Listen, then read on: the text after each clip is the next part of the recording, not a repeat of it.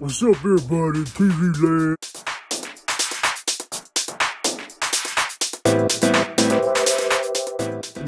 Today's episode is doing an oil change, a basic oil change, man, on a 2019 Nissan Versa.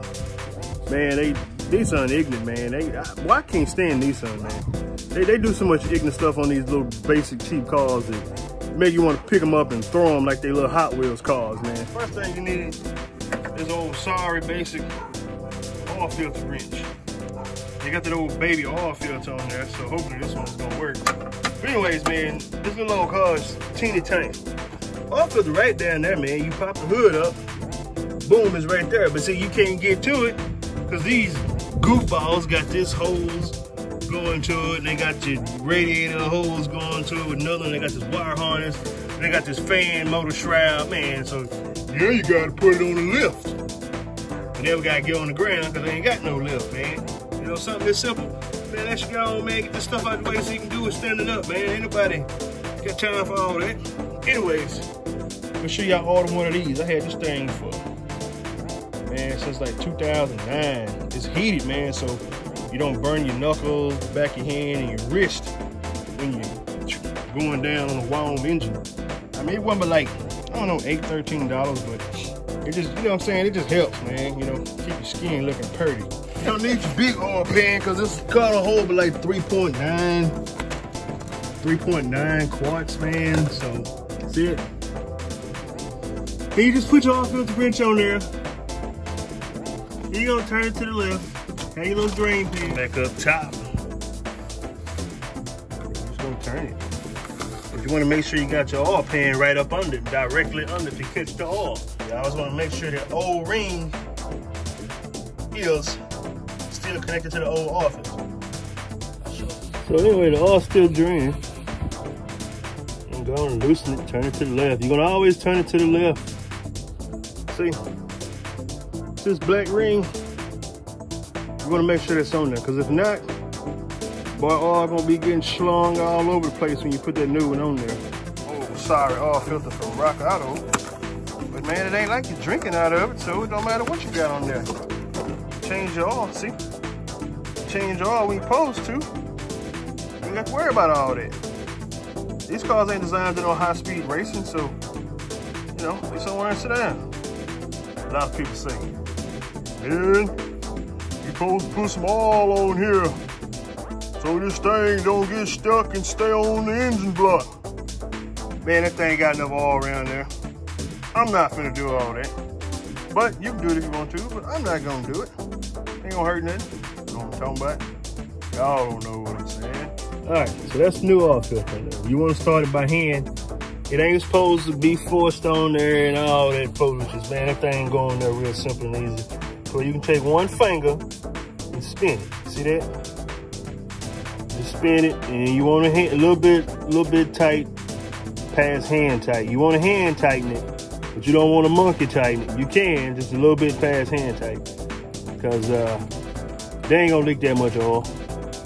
Don't make it hard on yourself. Them shops have them gorillas tightening these things. That's why I had to use that oil filter wrench. But I do my hand tight. Tight as you can get it with your hand, man. See, y'all think I be hating on Nissan. But I'm gonna show you something. This is highly unnecessary. But it's right in the way, so when you try to stick your arm in there, it's in the way. The distance between here and here, look at it. It's right in the way.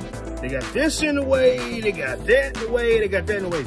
And so you try to stick your arm in there to get by the, look at that, right in the doggone way, man. They do that stuff on purpose, man. They could have put this thing right here, right there, anywhere. But they want to put it right there just to be ignorant, man.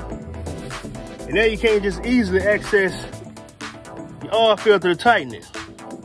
And they got it just low enough to where your forearms, you know, the muscles on your forearms be in the way. That's what I'm talking about, man. You put this thing anywhere else. So what you're gonna need now is 14 milli or 9/16. See how it's weird that they hit something like right there, out of all places. on the car and all the things that hit. That's about it. So you're gonna put your wrench right there on that bolt. Okay. You're gonna turn towards the passenger side with it. Alright. Loosen it by hand. I usually have a surgical glove on. But as you loosen it, when you get pretty much the place you want to be, you want to push up on it while you loosen it. And then you'll notice that the threads are no longer in your way. And then keep loosening it and snatch it out. See that? Otherwise, you're going to have all over the place, man. So you want to push in on it. Push in while you're loosening. And then just snatch the plug out.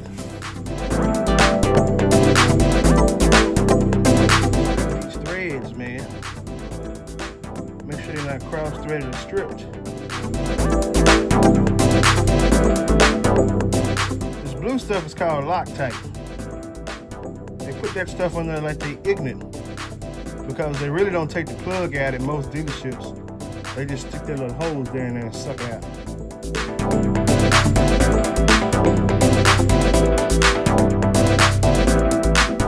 See that? You want to get it started with your hand. Supposed to go on there easy. This is not a difficult job or process.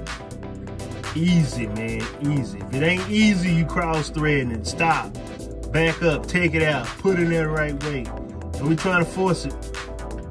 And you just tighten it, and then you put the branch back on there, and you give it some more torque. 14 milli. You want to pull towards the driver wheel. See, you ain't gonna strain like you bench pressing to wrestle Hulk Hogan. Just a little bit past hand tight. That's it. Pull on it, but don't act like you getting ready to go fight somebody.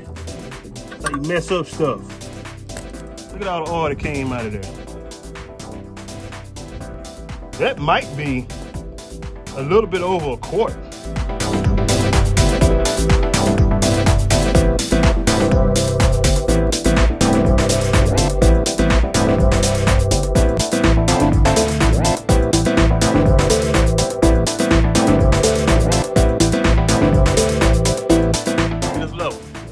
Now, I'm gonna stand up here and clean this off. We're gonna see how much oil we got in here.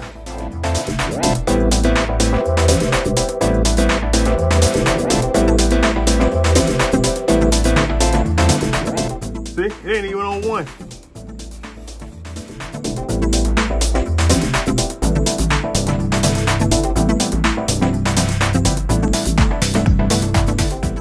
They ain't even have quart oil in this car, man. And see now I can't say if this is a good or a bad car in the long run, because they done tore the car up, man. Hot riding it with some cheap oil, and I don't know what to tell you, man. That's what people do. Like, people say, man, this is a piece of crap. I bet it is. If you tore it up, you ain't putting no oil in it, and you've been hot riding. And they don't tell you how long they've been hot riding in it. You know, who knows? That's how you get them old cheap oil specials in your car. You know, you go over and tell them you want the cheap oil special, and they get it to you, and you don't plan on changing your oil when you're supposed to and do what you do.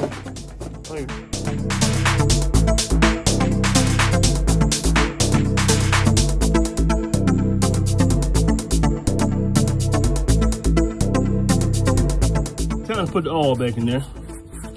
Where your oil go, you're gonna find something with a thing look like this on top of the engine. Whew, man, that sucker tight. Man, that's your oil thing. You don't add oil nowhere else but right there. If it don't look like that, most of the time it's gonna be yeller. Take that off, put that up top somewhere so you don't lose it. And this your oil dipstick.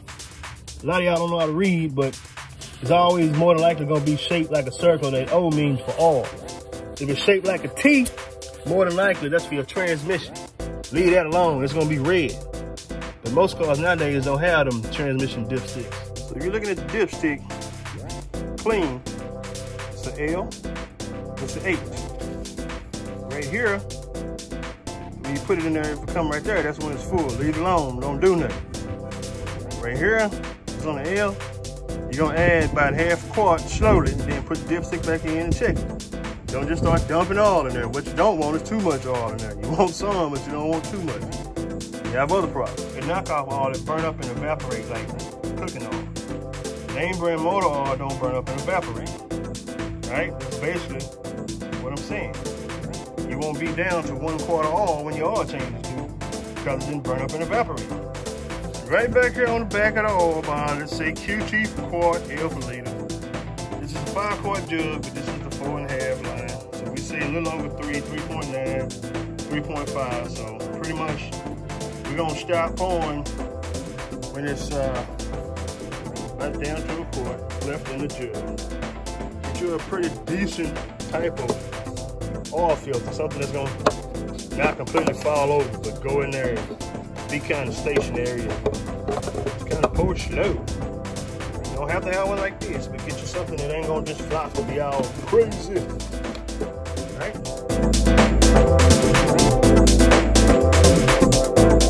The Squid Billy apple juice. Get some of them Squid Billy wings.